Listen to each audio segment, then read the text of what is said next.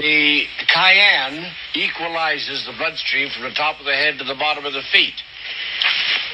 A case where a boy 8 years old was shot by his little brother in play with a bullet that went into his bowel, took off part of the adrenal gland, part of the lung, hit the spinal cord, ricocheted after it cut the cord, hit the spine and ricocheted out and made the second hole.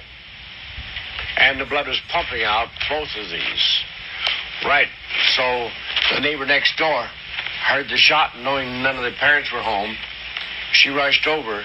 Seeing what had happened, she didn't stop with a teaspoon of cayenne. She gave him nearly a tablespoon. And he was in shock, and he just drank it down. No complaints, of course. And by the time she got a phone call to the sheriff and to the hospital, the child was not bleeding anymore.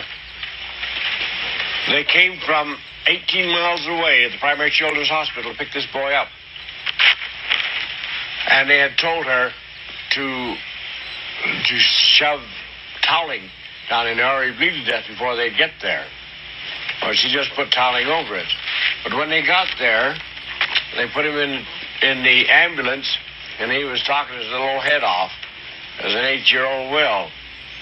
On exploratory surgery, the surgeon said that he had never seen such a clean job. The lower cavity had very little blood in it. Very little blood, because it had stopped because of the cayenne.